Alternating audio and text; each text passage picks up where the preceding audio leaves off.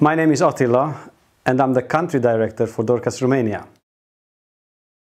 2021 was a special year. We were able to adapt already our programs to the new situation. The coronavirus crisis brought out two things. On one hand, positive things.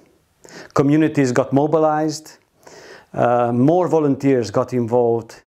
We were able to support a lot of elderly people. More than 900 elderly gets regular help in Romania, but besides them, thousands others benefit from our work. But also brought out some negative things. 2021, because of the coronavirus, was a setback in our Roma inclusion program. The children were not able to attend online courses, people lost their jobs, and hygiene conditions are very poor. But again, as Dorcas, we adopted. We made personalized programs for the children. We established health centers. So together we were able to make a difference in the life of the people, to change and bring hope to a lot of people in Romania. I'm looking forward for 2022 to give and bring hope to people, change lives.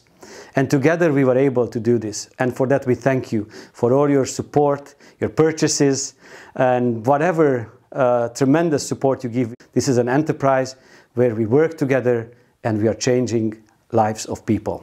Thank you.